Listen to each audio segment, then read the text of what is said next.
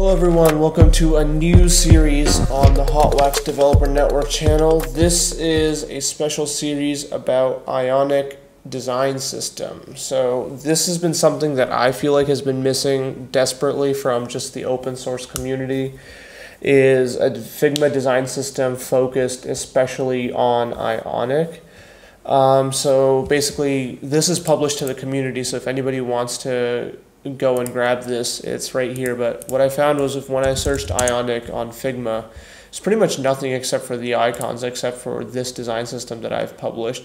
So I thought maybe I'd just help people understand how to use it. I think it's something really critical if you're in the Ionic development community. This is going to speed up your developer handoff by quite a bit and make your design process a lot faster. I actually decided to include some of the apps I designed myself with this design system in the published file itself, so you can get a reference for how the designs work. This has especially benefited greatly from the way auto layout has been updated recently. It just makes the scaling of components a lot easier, and complex components are a lot easier to make now. So this consists of mostly all of the components. I don't think I'm missing anything dramatically. There's a few here and there like popover that aren't completely done, but it's mostly complete, and I think it's ready to use in your designs. So the way I want to cover this is a little bit different from if you followed my Capybara series. I think the way I'm going to do this is just build apps and show how to use the components right within those apps. So right below here, I'm going to start a new project called Demo. And if you ever feel like seeing how this is going, you can just go and copy this file. I'll link it below in the description and dig into the components yourself. So to start, I think the easiest way to start is start with a new frame. And these are all these components are built to fit exactly out of the box into an iPhone X frame. But obviously they can be resized to fit into any component, any frame. So to start, everybody needs in Ionic a toolbar. So the toolbar is right here. There's a lot of other components here, and I'll get into what they are exactly. Some of them are element components, some of them are pre-made, more complex components, but this is the toolbar component you're going to start with. So let's call this our home page.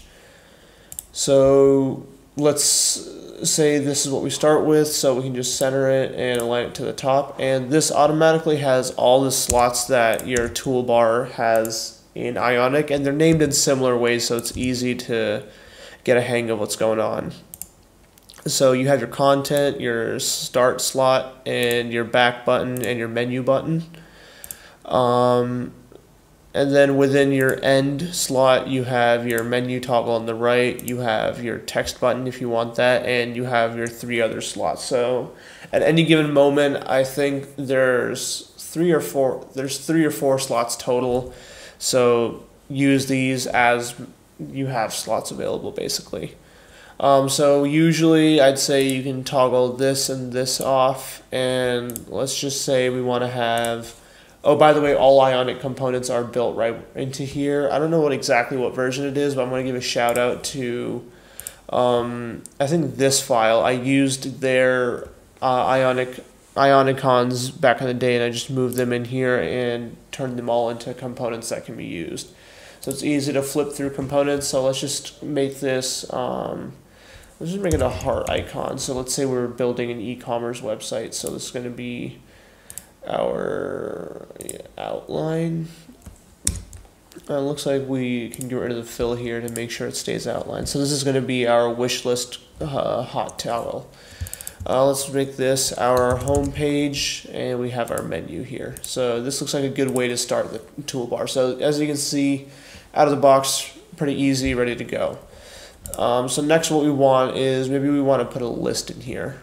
So one way to do it could be to just pull an item out and just use an item. And this is a decent way to start if you want to customize the look and feel of this right out of the gate. You can just choose maybe a thumbnail item, and all the content in the beginning has a few different lines that you can just toggle on and off right here. So depending on how much stuff you want, You can just toggle that all on right here. And same thing for the end. The end can get as complicated as you want it to get. Let's see real quick. This seems to be an issue. Let's just make sure all of these are, yeah, there we go. So you can toggle these on, add as much text to the end as you want.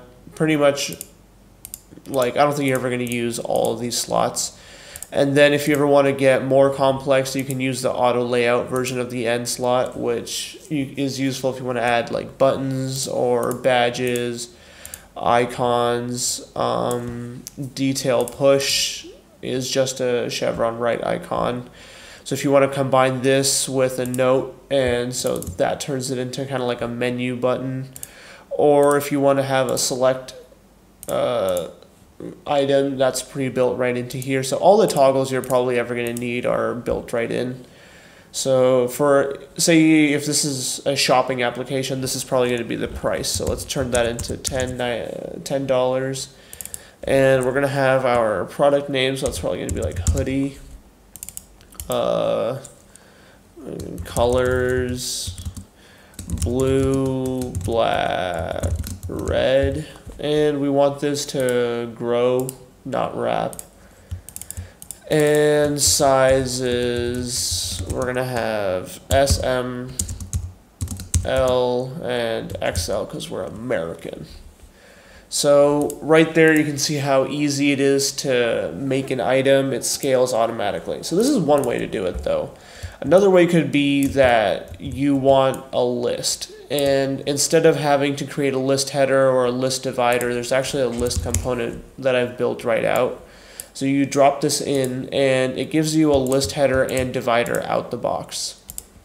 So you can hide whichever one you don't want, and it uses auto layout to automatically collapse.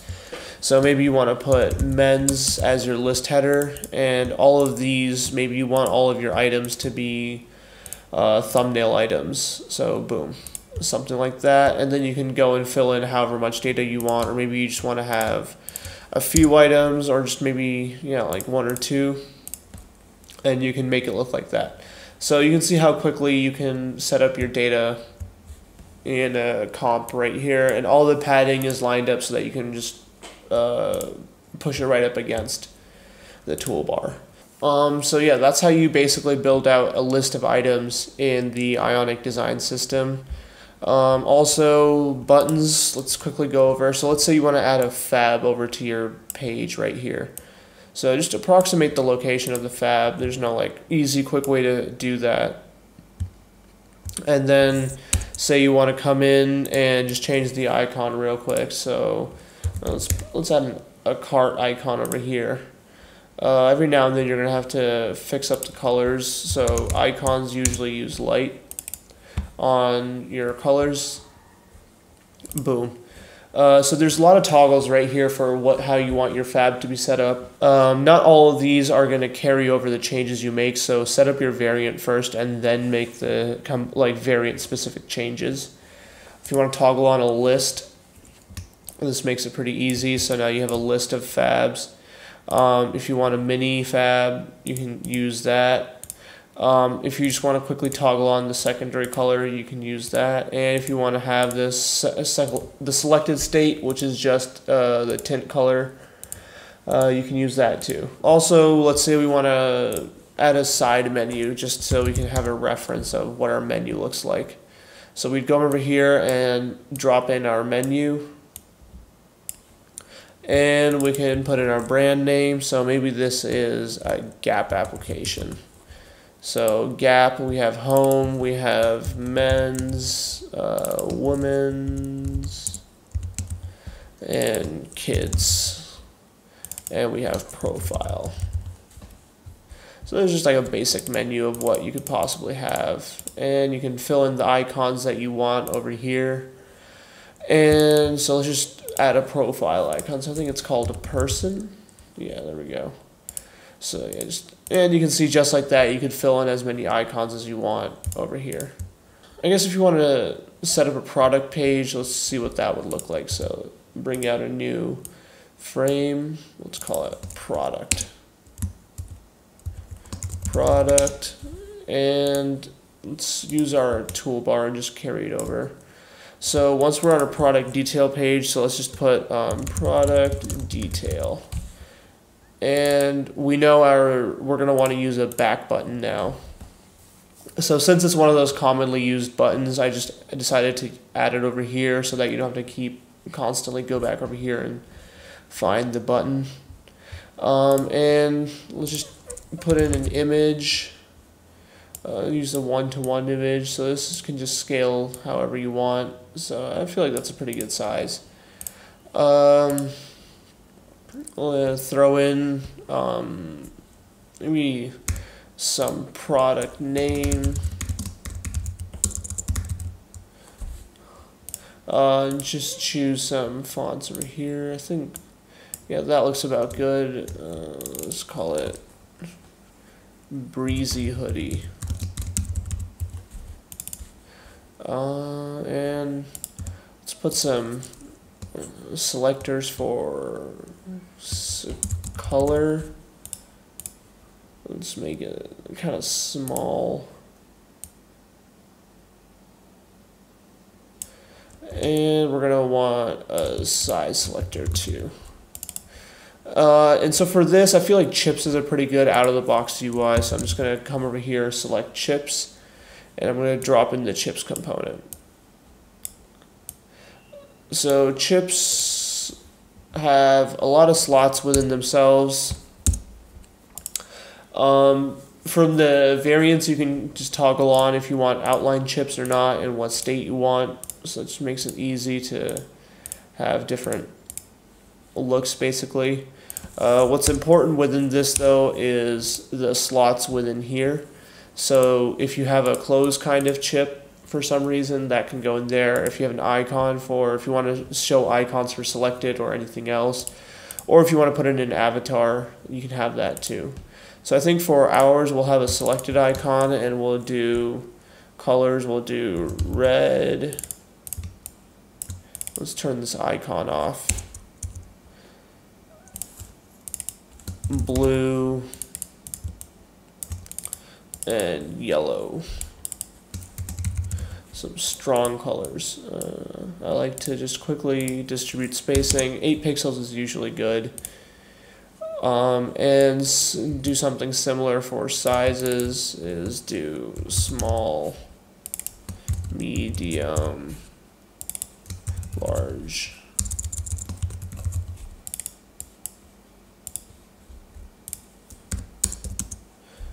Ooh, 8. So yeah, quickly we've set up a list of chips over here without having to do any custom work for them, and all the spacing is going to look pretty similar when you go into Ionic. And then we want maybe an add to cart button. So this is kind of an interesting component. This is probably one of the most versatile components. So it starts off pretty basic. We can center it. Let's put it like 24 pixels from the thing up above. So once it's centered, we have a couple of different variants over here. So we can choose large, regular, small. So these are button sizes that we have in Ionic. So we can choose a large button, small button. Small buttons are usually good if you want to use them like a lot together, or if you want to put them inside of an item. And you can choose what style, so text buttons, outline buttons, contain buttons, if you want them to be enabled or not. So I think for here we have regular buttons fine. So by default this is just going to scale to whatever we add, so add to cart. But say we want to make this a full button. So we just hit enter and change this auto layout property from HUD contents to fill container.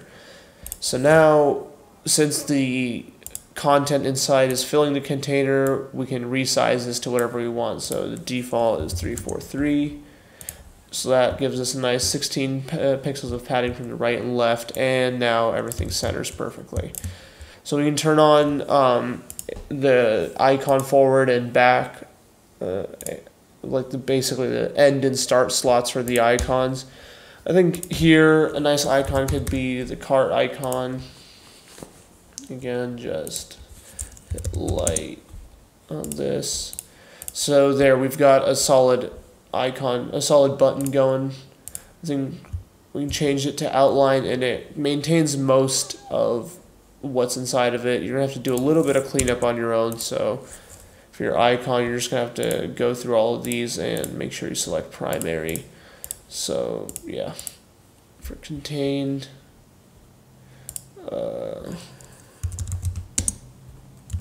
oops.